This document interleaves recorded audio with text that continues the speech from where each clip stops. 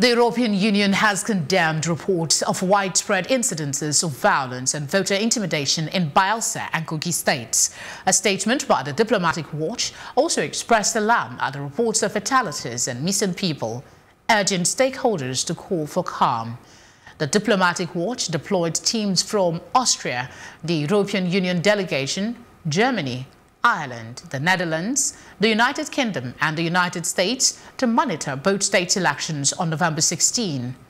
The body is also concerned about evident vote buying and credible reports of ballot box snatching in both Bayelsa and Kogi states.